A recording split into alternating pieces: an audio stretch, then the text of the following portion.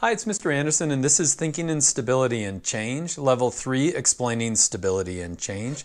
When you're trying to explain stability and change, the first thing you always want to do is define the system that you're trying to explain. And we're going to look for ways to explain a system that is stable, so that is not changing, and a system that is changing over time. And to really explain something, what do you have to do? You have to really understand the cause and the effect. The effect being that it's stable or the effect being that it's changing. And so the object that we use to understand stability and change is this half a semicircle, remember, because it can be unstable, it can also be stable. And so for me to explain how this works, it would be something about the forces on either side are unbalanced, but when I put it flat, then that causes it to remain balanced. So what I'm really trying to do is use cause and effect to explain how this object actually works. So after watching this video, you should be able to explain stability and change in objects like this marble run, what makes it stay the same, what makes it change, and then in something like a complex interaction, this is the population of moose on Isle Royale. I'm going to start by showing you my thinking as we look around a simple balancing block with some cubes on it, and then you'll have a chance to show me your thinking as we just look at the interaction between this red ball and a bowl that it's sitting in. So let me clear this off and then we'll get started. Okay, the first thing that I'm going to do is just kind of demonstrate this. So I've got this semicircle. You can see it's just a bigger version of this, and it can balance. So it sways back and forth. It's kind of hard for you to see that. But what I'm going to do is then put some weights on it. So if I put weights on it, you can see that it'll turn in one direction, or I could put weights on the other side and it'll turn back in that direction. And so what we've got is something that is balancing as I put different weights on either side. And so the first thing I should do is define the system that I'm trying to investigate. So the system I'm trying to investigate is this balancing block, this semicircular block, and then it has these are magnetic cubes that sit on top of it. And so the first thing I'm going to do is let me try to explain what is it if this is stable. What is it like when it's stable? So let me try to define what stable is. It's always important for us to define what that is. And so I'm going to say that stable, let's just say stable is going to be that this whole thing is not going to move at all. In other words, there's going to be no movement back and forth. So if I say that's going to be the effect, let me write that down. So if I say the effect is that there's no movement in the balancing block, if I'm going to explain this, what I really have to figure out is what is the cause. So what causes it to not move in the balancing block? So let me put cause here. Well, I could put some blocks on this side, and if I let it sit there, it's just going to eventually balance. And so even though I've added like 3 blocks on the right side, I still see no movement in the balancing block. And so that tells me a little bit more about what it is to be stable. I could put more on the left side and eventually it's going to become stable. Or I could put a bunch on the right side and eventually it's moving a little bit, but it's eventually going to come to a stop as well. And so what's causing it to have no movement in the balancing block? The cause is that there is no movement in the cubes. In other words, there's no movement in the cubes that are being added onto the block. And so that's a stable system, given this definition that there's no movement. Now you might say it's really tipped to one side, but it really depends on what I set up as the effect that I'm really trying to talk about when I'm talking about it being stable. So the next thing we do is try to figure out, okay, what's the cause and effect then of that same system, but a system that's changing? And so let me lay that out.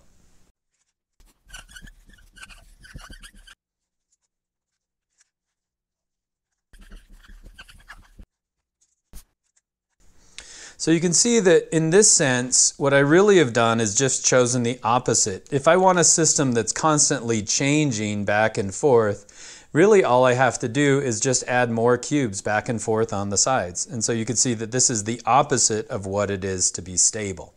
But let's say I want to change the system, and so I'm more interested in making sure that it's perfectly balanced between the left and the right.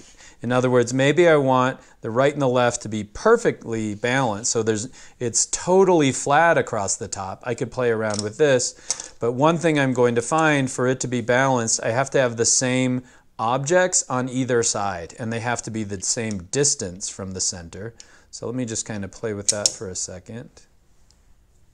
So not only is it not moving now, but it's going to be totally flat. So the next thing I'm going to do is now try to update that. So what I've really updated is my effect. So let me erase these.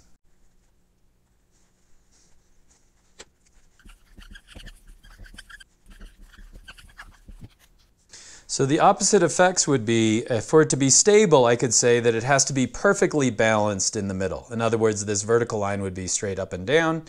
And then the changing would be it not being balanced in the middle. And so now I have to figure out, okay, what's causing that?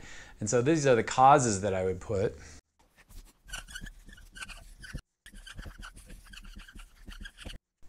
So for it to be stable, what I have to have is an equal weight on either side. So an equal distribution of weight on either side. Also, it has to be kind of how far you are from the center, because that wouldn't be perfectly balanced. And so if that's going to be what it is to be stable, with it's perfectly balanced in the middle, then for it to change, again, I have to have different weights on each side for it not to be balanced. And so what I'm really showing here is I'm explaining a stable system and then explaining a change system. And so what I want to do is clear these up, and then I'm going to give you another system that you could try to understand or explain stability and change in. Okay, for this next example, what I have is a red sphere, and it's sitting inside this clear bowl. And so there's a couple of ways we could go at this. We could do it like this, with it on top of the bowl.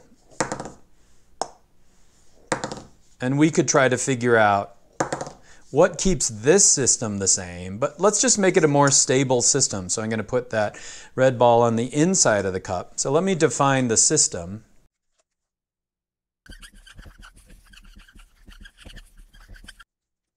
Okay, the system is going to be this stationary bowl, so I'll just hold this bowl, and the red sphere that's on the inside. So what I'd love to have you do is show me your thinking. What is the cause and the effect of keeping that stable? In other words, keeping a red sphere inside this bowl. And then what is the cause and effect of changing this system so that the red ball is not inside that stationary bowl? So take a second, pause the video. You can use the thinking slides below or just a piece of paper to show me a cause and effect for a stable system and a changing system. Then unpause and I'll show you my thinking.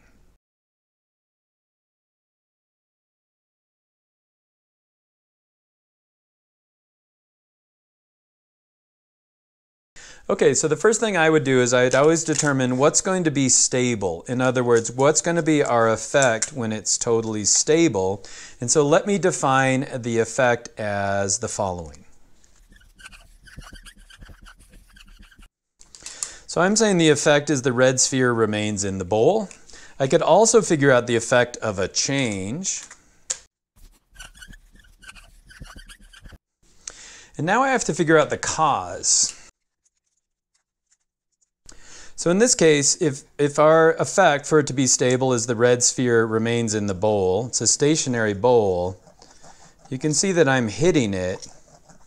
I'm hitting it as hard as I can, but eventually if I hit it hard enough, then it's eventually going to leave. And so what would the cause be?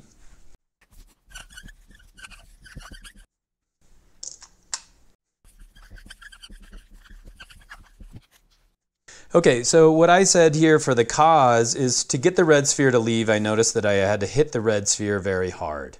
So that's going to change the system. What is it to keep it the same? In other words, the red sphere remaining in the bowl. Don't hit the red sphere, or at least hit it softly. And so this is me explaining change in this system and explaining a stable system.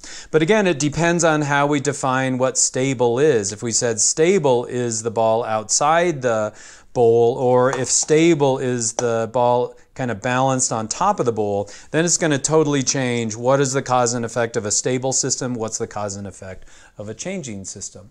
So I've showed you how to explain stability and change with a couple of simple examples. Now that I've done that, you could do the same. You could try looking at a stable system and defining it as the marble run that's in thinking slides down below. Or you could think really deeply about a living system. This is a system where the moose population on Isle Royale will sometimes be stable, and then sometimes it changes quite a bit. And so what you try to figure out is what is causing that to change over time. So again, that is thinking in stability and change. This is lesson 3, explaining stability change, and I hope that was helpful.